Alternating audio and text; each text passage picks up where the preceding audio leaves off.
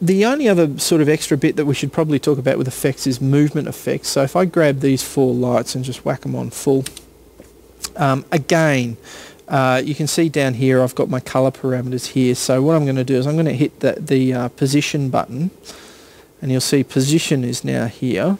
Alright, and if I had a console that didn't have my encoders, this time when I go shift double tap on 2, you can see on the monitor that the types of things that I'm getting here now are more movement based effects.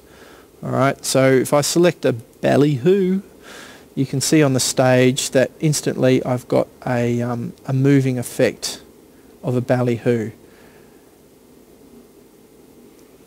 Alright, again, a new cue list. We record this as an effect in this cue list, and we can then trigger it as required.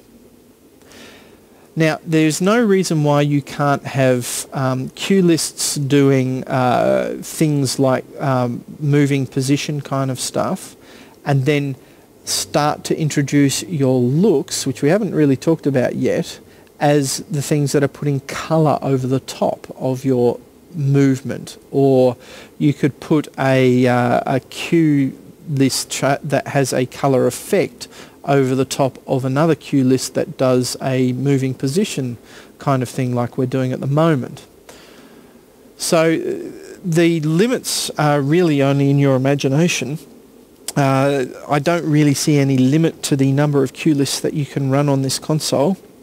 There's, I certainly haven't hit any particular limits, and I dare say the hard limit would come with the size of the hard disk, but and the speed of the processor, because of course the more effects that you have running at the same time, the more processing power that's actually going to need.